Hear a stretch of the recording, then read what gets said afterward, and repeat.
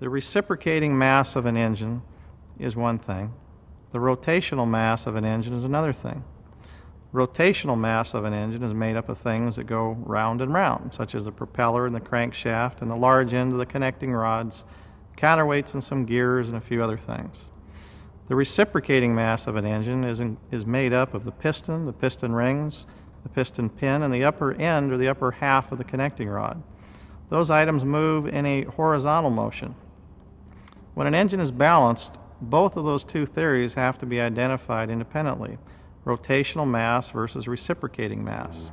As a result of very extensive testing and engineering at Victor Aviation, we're able to perfect the reciprocating and rotational masses so that the engine works synergetically. Now, all combustion power that's produced from combustion is delivered with the least amount of energy loss on its way to the propeller. As a result, we improve the thrust energy of the propeller and give the pilot what he really wants and what he really needs for efficiency and good horsepower in the airplane.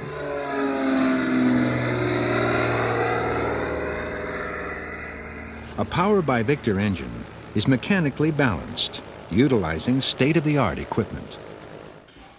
Connecting rods are precision weighed on each end and then matched with other rod weights.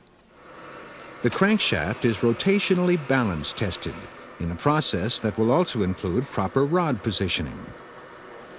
To determine the engine's harmonic frequencies and vibration amplitudes, engines are often tested with a computer using piezoelectric accelerometers. This testing helps Victor technicians identify any vibration problems.